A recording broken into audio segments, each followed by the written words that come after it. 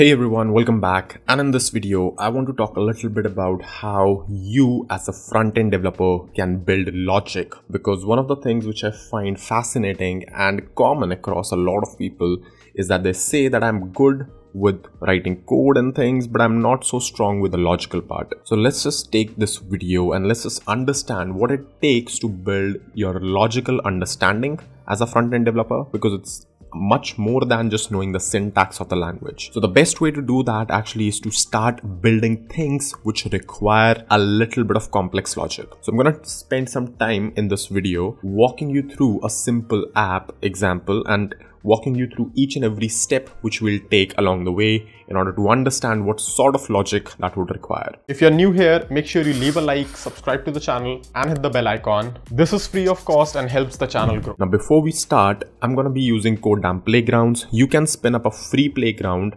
online so that you don't have to set up and worry about all the files and everything on your system. Just go to codedamn.com/playgrounds. It's free to use. Sign up for an account, click on HTML and CSS playground. Give it a title like let's say my countdown project. Let's try to build that and create a snippet. The moment you do that, you will be presented with something like this, which is your own personal area. I'm gonna make my playground private for now because I don't want anyone to access and modify and just see my code just yet, because I might be writing bad code. But you can make this public and you can also invite collaborators. You can build this with friends. So maybe you have a friend who is also trying to get into web development. You guys can work together on a single playground that is in real time. So you'll see your cursors, you'll see what the other person is moving on, which files they are, and so on. But anyway, because this is a video tutorial and because unfortunately I'm alone right now, I'm going to be sticking with a private playground with no collaborators at the moment. Now, we said that let's just go ahead and build countdown in this app, right? So I'm going to go ahead and first of all remove this. I'm going to start by cleaning up my script.js file as well and my CSS file as well. So what we're going to do first of all is we're going to start off by saying that my countdown app, basic front-end stuff, right? Next up, it makes sense for us to create a generic sort of thing where, let's say if I have a little framework or something which allows me to use some sort of logic in JavaScript world to kickstart the counter. Now this is where things get interesting. I might choose one way, you might choose another way. It is possible that both of us are right?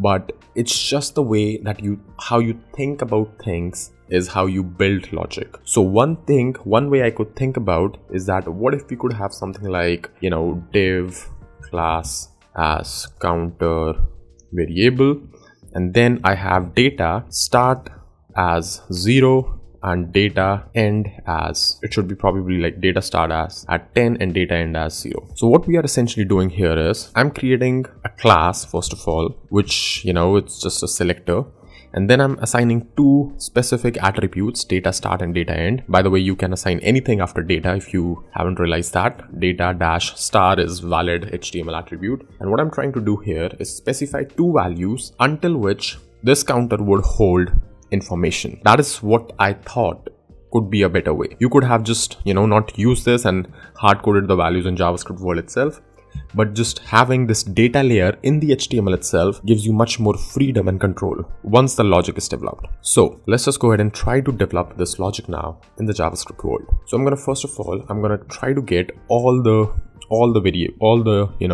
divs which are counter variable, because we can have multiple. So I'm going to have something like my counters is document.querySelector all and then counter variable. So this gives us access to all the counter variables. So now we can say for let I 0, I less than my counters.length, I plus plus, and over here I'm going to start with a counter is my counters of I. Now even though we just have one over here, we could have two, and this should probably work the same way if I have something like this, right? And we could also have a, just to customize it even more, we could have a step and we could have a duration as a customizable attribute also. But anyway, what we have over here so far is that we have access to each of these individual divs in a single, fashion. In this loop which is running, we'll have the first div with us, then we'll have the second div with us as counter. So let's just go ahead and start by extracting out these values, because this is what we need in the JavaScript world, right? So I'm going to go ahead and say const, let's say const start stamp, I don't know, counter dot get attribute data start, or we could have also said counter dot data set dot start. I think that also works. Data set is object of all these things, but we'll obviously verify that as well. And we can have end stamp similarly, counter dot data set dot end stamp or dot end, right?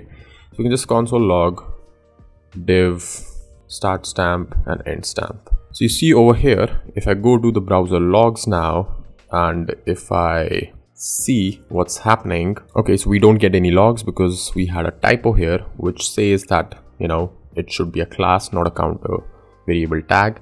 You can see now in the browser logs, I get div. The first div is 10.0, which is, you know, this one, and the second div is 12.2, which is awesome. That means we are getting the values right. Now, the next thing is that we want to start this counter. So we have the values. So what we can do is something like give a default value as well, or, you know, maybe just skip it as well, just to avoid confusion for now. But anyway, the thing is, once we have these values, we can also parse into them.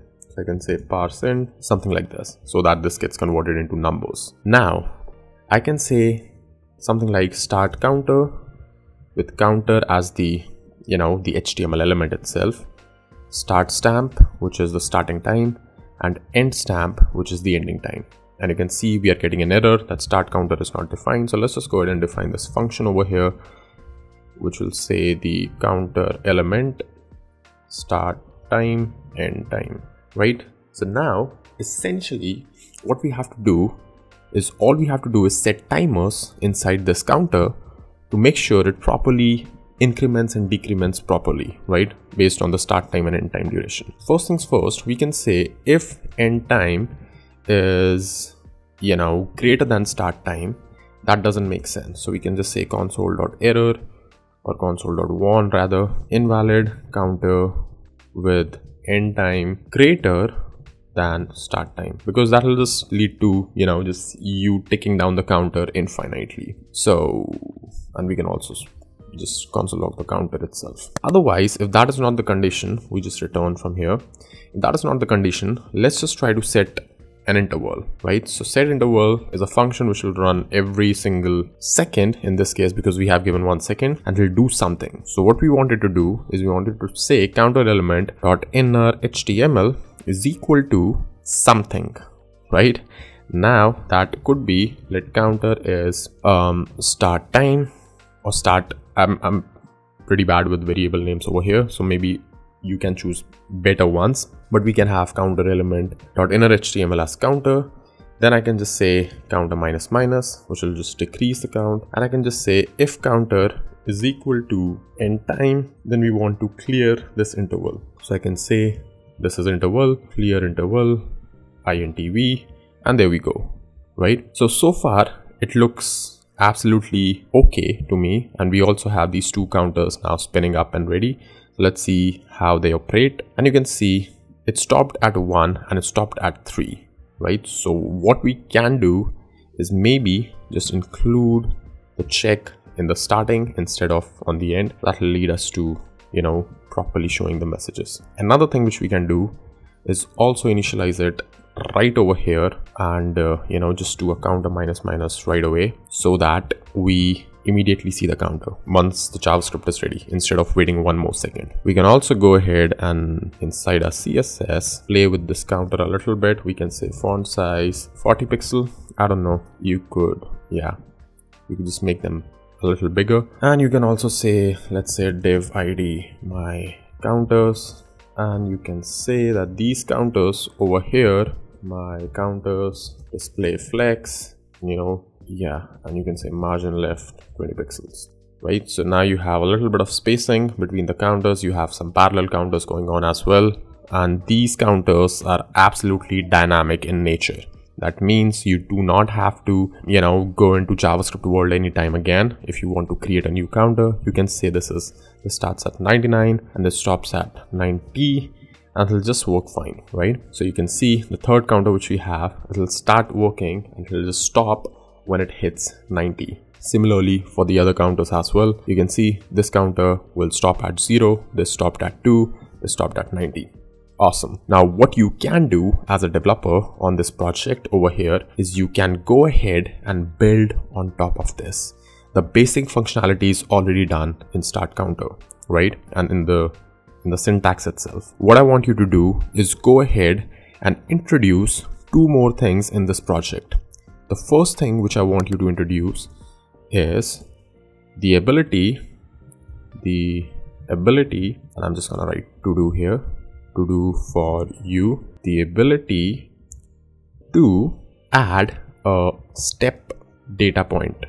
What does that mean? That means I can say data dash step as an attribute, and let's say if I say it 2 as the number, then it'll step down 2, so it'll go from 10 to 8 to 6 to 4 to 0, that way. Similarly, the second thing you can do is add the seconds, or add the duration field. That means if I'm giving it a data dash duration of 100, that means it's 100 milliseconds, right? That is 0.1 second. Or if I'm giving it a data dash duration of 2000, that means it's 2 seconds. So it will go from 10 to 9 in 2 seconds, not in 1 second, which is hard coded currently over here. So yep, that is pretty much it for this video. Hopefully you were able to think a little bit clearer, build a little bit of more logic into your brain. And that is how you do things. That's the only way you can do things. That is through just building stuff which requires logic. So yep, that's pretty much it for this video. Hopefully you liked it.